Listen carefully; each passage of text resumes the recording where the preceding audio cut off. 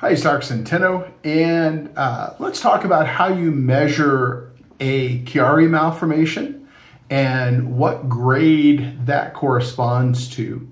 So as you can see here, we have a patient, and this is the brain stem here. This is the cerebellum. This is a side view or a sagittal. Now, as I scroll across the sagittal and I come to one of the middle slices, I can draw a line across the foramen magnum, which is really just a big hole in the bottom of the skull.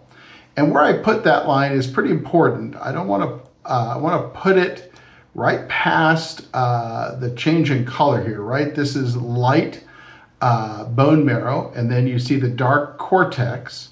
And I want to put it just past that.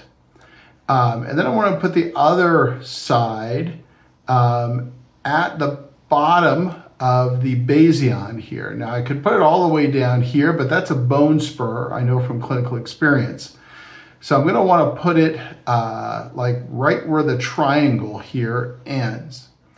And then all I want to do is take another line now and drop it down from that perpendicular to the bottom of the cerebellar tonsil here. And so this one measures 3.3 millimeters. That means that that's a Chiari 0 or CTE.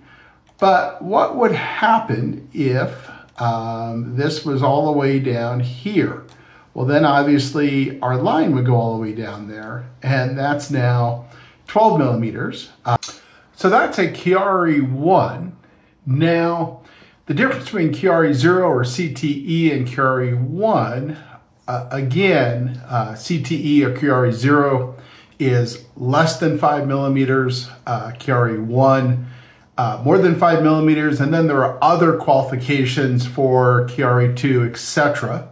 But you can determine, again, either no Chiari or Chiari 0 or Chiari 1 by looking at the MRI as shown. Hopefully this helps.